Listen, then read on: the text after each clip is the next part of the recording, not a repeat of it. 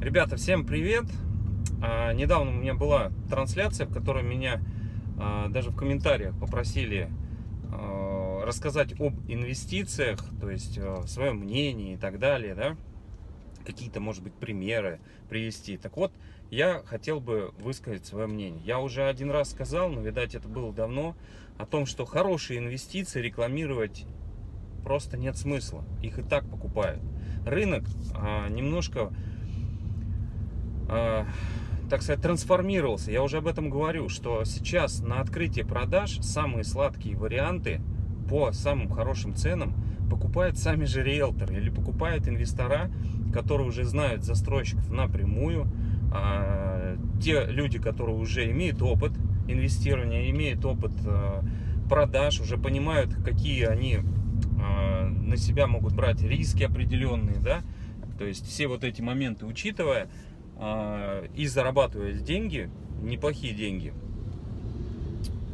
повторно обращаются уже напрямую к застройщику. Поэтому сейчас и так мало новостроек каких-то, вы сами это видите, да, то есть тенденция идет к тому, что застройщики уже сами начинают строить дома, получать документы, а уже потом только начинают открывать продажи по более высокой цене. Поэтому инвестировать все становится сложнее. И бегать по любой новостройке и говорить, что это инвестиционно привлекательно, ну, это уже утратило, так сказать, силу. На самом деле сейчас надо ловить, чтобы заинвестировать деньги, надо ловить либо прям открытие продаж только-только прям вот что-то будет и держать при этом деньги, либо держать деньги для какого-то супер варианта акционного предложения, успеть урвать по хорошей цене. Ну, тому яркий пример, когда мы купили для себя лично квартиру в ЖК Адлер по 65 тысяч за квадратный метр, но таких сейчас, конечно же, цен нет. Последнюю квартиру там продали по 70 тысяч на, по-моему, первом или втором этаже. Ту, кстати, квартиру, которую я показывал по 70 тысяч на третьем этаже, ее уже, естественно, забронировали и скоро ее купят. Это было последнее предложение по такой низкой стоимости за квадратный метр. Вот, и бывают такие акционные предложения, выскакивают. Поэтому, если вы меня спрашиваете, расскажите, пожалуйста, об каких-то инвестициях. Ну, все, я уже об этом говорил, прошла эра таких ситуаций, когда все риэлторы прибегали на одну новостройку, трубили, что это инвестиции, потом застройщик начинает задирать цену, искусственно ее потом завышать, потом делать какие-то акции. Но все это уже, мне кажется, все и так же знают. Вот. В сравнении с прошлым, допустим, годом, сейчас я опять, может быть, повторяюсь, но нет уже вариантов по 50 тысяч за квадратный метр. Поэтому, если вы хотите заработать на инвестициях, вы просто мне позвоните, скажите: Елисей, у меня есть сумма там 1,5, 2, 3 миллиона рублей, что есть такого горячего, что я могу купить и на этом заработать, и сколько я примерно заработаю. Вот в личку я об этом скажу. Если я начинаю, допустим, пиарить какой-то из объектов и давать какие-то прогнозы, то, понимаете, будут потом возникать вопросы. А что это за объект? А когда он достроится? Что застройщик там построил, не построил? И вообще я не могу показывать сейчас объекты, которые на этапе строительства строят, если застройщики просят этого не делать. И таких объектов много. Вы сами уже заметили, что не только я, но и другие блогеры не показывают начальный этап строительства. Да и что, примеров целая куча. Если тот же Айвазовский 4, если взять, если Айвазовский 3 рекламировал, показывал, то зацепил где-то краем глаза эту стройку, да, все спрашивают: а сколько же там? В надежде, что там 60 тысяч за квадрат, наверное, будет. Хрена с два. Я когда позвонил в отдел продаж, мне сказали: закрыты все продажи, то есть когда получим документы, тогда будем продавать. Вот и все. А это что означает? Что на этом объекте уже вы не заработаете. Вот кто-то заработал, я уверен, что там проданы квартиры. Я знаю, что там проданы квартиры. Но залезли именно туда люди, приближенные к застройщику. Вот и все. То есть вот такая сейчас ситуация. То есть, понимаете, вот чья это вина, да? То есть, ну, вина это и администрации, которая сейчас зажимает, так сказать, одно место для застройщиков, чтобы они уже не строили. Также YouTube виноват в этом, потому что мы бежали, показывали какие-то новостройки, делали какие-то прогнозы, рекламировали этого застройщика и делали на этом ажиотаж. То есть я не говорю про всех. И со своей стороны было такое, когда мы рекламировали одних из хороших комплексов, который, ну, действительно достроился, действительно классно, действительно сдался. Но, тем не менее, это дало так сказать, стимуляцию роста цен. Поэтому сейчас застройщики уже просто тупо просят: ребят, не показывайте, не рекламируйте. Мне этого не надо, я сам дострою, сам сдам, получу документы. Не будет никакой огласки, что я тут строю, законы, незаконно, когда я получу документы, как чего. Я нашел инвесторов, в конце концов. Я дострою сам, получу документы, потом приходите, ради бога, показывайте, когда уже будет дом готов. Все. И не надо будет этих обсуждений. О, это курятник на курьих ножках. Ой, там тряханет, он весь рассыпется. Да кто такие архитекторы позволяют дома строить? Да откуда там какие-то коммуникации? И так далее, и так далее, и так далее. То есть, вот, на мой взгляд, именно инвестиции, они сейчас еще остались, но потихонечку все сложнее и сложнее. На мой взгляд, сейчас, имея на руках 1,5 даже миллиона рублей, там какую-то 20 квадратных метров купить достаточно сложно.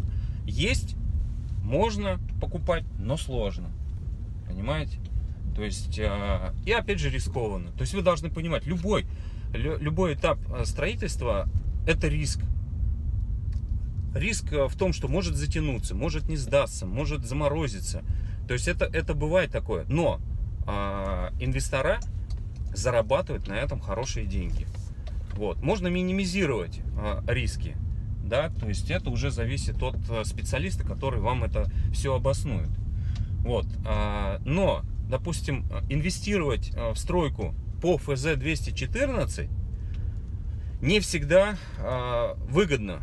Выгодно в чем? Выгодно в том, что этот объект, конечно же, достроится. Ну, надеюсь, что достроится, да, потому что такие моменты были, что и замораживали. Это не гарантия того, что все будет хорошо, но тем не менее. То есть, вот я сейчас, допустим, к жилому комплексу «Голубые дали» подъехал. Он до сих пор построен, все нормально, вот все готов, но он почему-то не сдан, понимаете? И задаются вопросы, что это такое, что происходит. Не знаю почему, но тем не менее, вот хотел показать и район, и смотрите, будет обзор этого жилого комплекса. Ну так, поверхностно, да. Но тогда покупали, ну еще, наверное, года 1,5 назад, по 55 тысяч за квадрат. Сейчас здесь 100 тысяч за квадрат.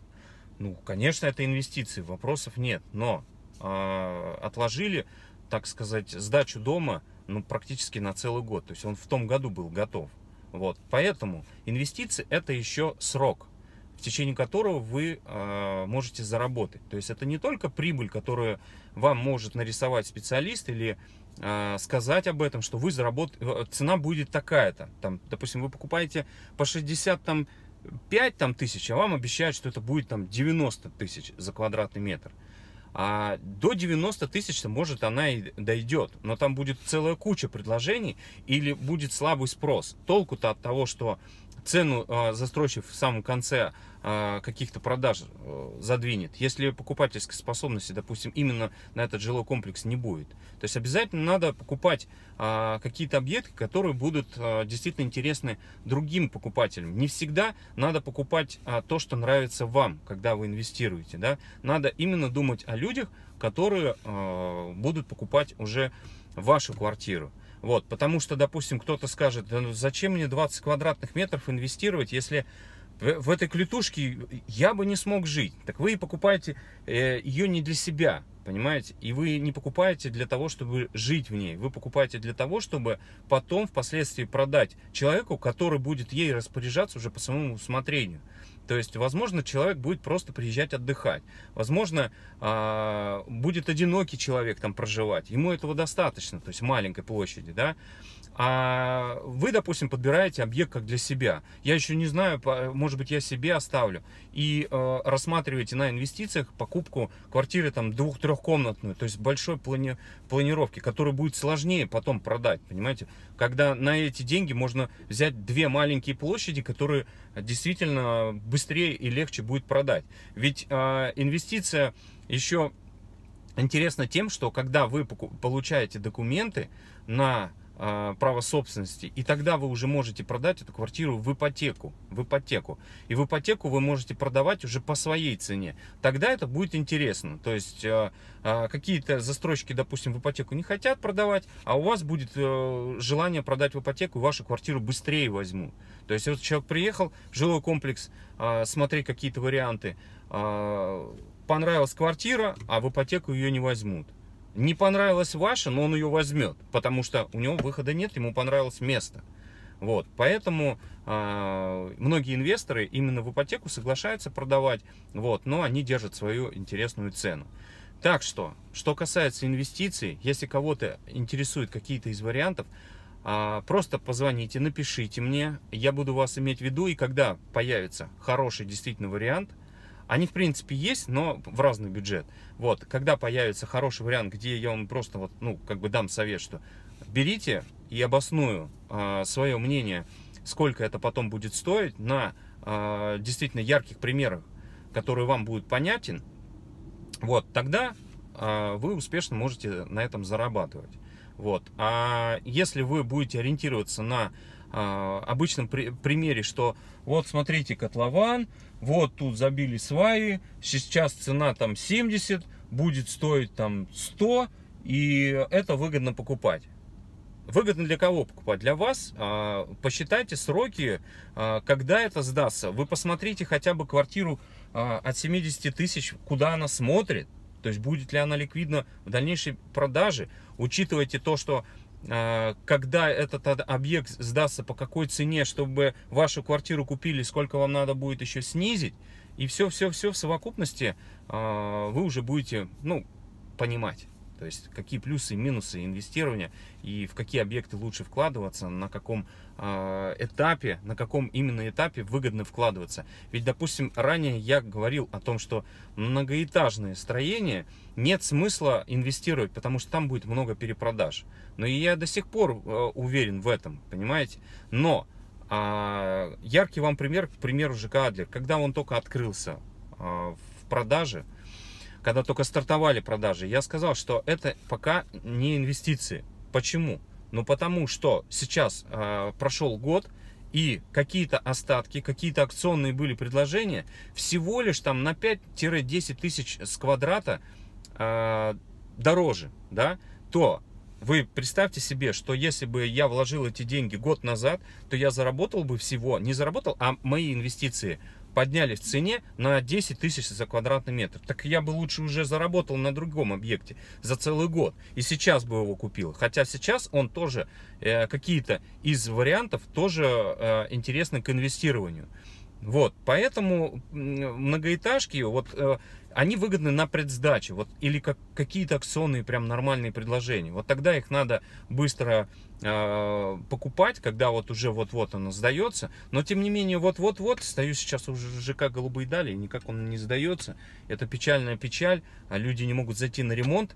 И плюс люди в ипотеку купили стройку, да, то есть ФЗ-объект, в ипотеку.